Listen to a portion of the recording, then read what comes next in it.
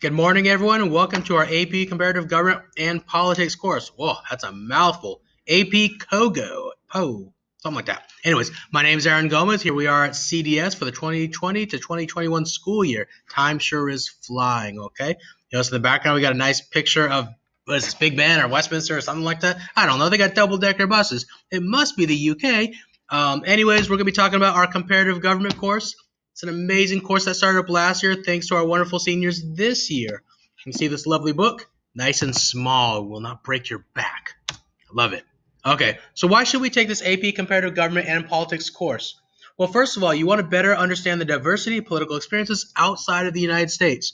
This course in America, in many ways, is a companion course to the American Government AP course. Being in the Korean context might not be necessary for you to know about the American government. You're missing a lot, though, if you don't take it. We'll talk about that in the future, okay? We're going to be comparing policy structures and social challenges across 6 major course countries: UK, China, Russia, Iran, Mexico, and Nigeria.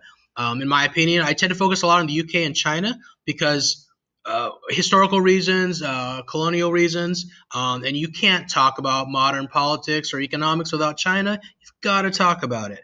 We've also got these other course countries in there to represent various interests, and we'll talk about that more in the future.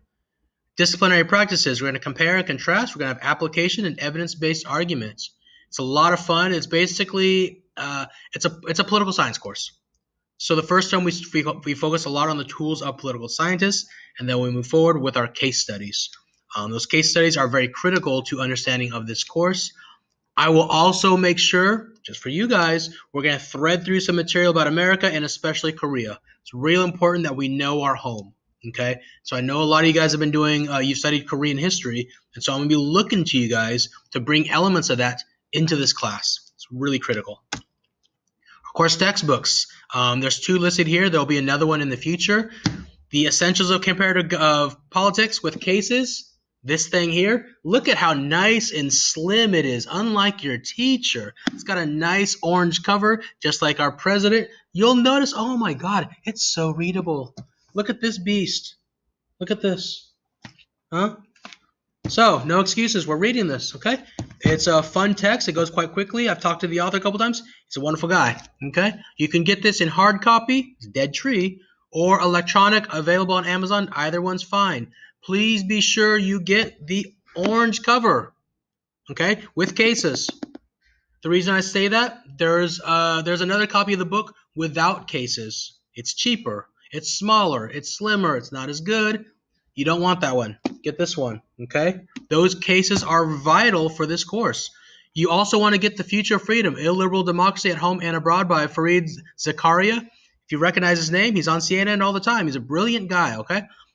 This book is the one shown at the top. It's a New York Times bestseller, and it starts to give us a nice overview, a nice criticism of what's happening in the realm of comparative politics. It comes highly recommended by other teachers. Again, hard copy or Amazon Kindle, whatever you want, get it quickly.